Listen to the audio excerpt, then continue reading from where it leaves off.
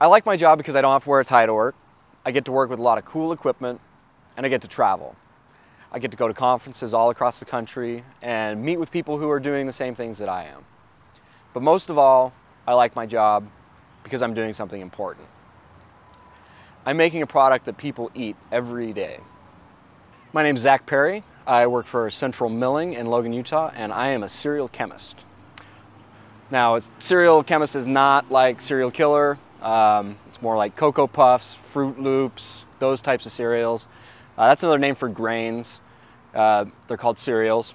So what I do is I actually test the grains that are used to make the flours that make the things that you eat. Cookies, crackers, bread, and cereals. The facility alone manufactures approximately 20 different types of flour. So all sorts of food applications have different types of flour that we use.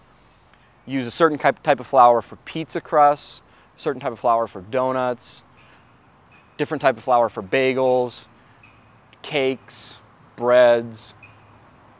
So what I'm doing is I'm testing all of the different wheats that we have out there to use, and I'm trying to figure out what flours those are going to work the best in. What we test for is strength and stretch of the dough.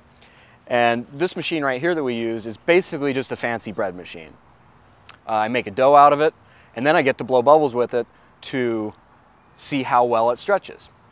I always like to take things apart and fix things, so one of my favorite parts of the job is making sure that all the equipment that I use every day is working properly. The grain mill is actually a very sophisticated operation. We have lots of different heavy equipment, and we have lots of specialized computers and precision testing equipment. So when I'm not being a cereal chemist, I'm a serious musician.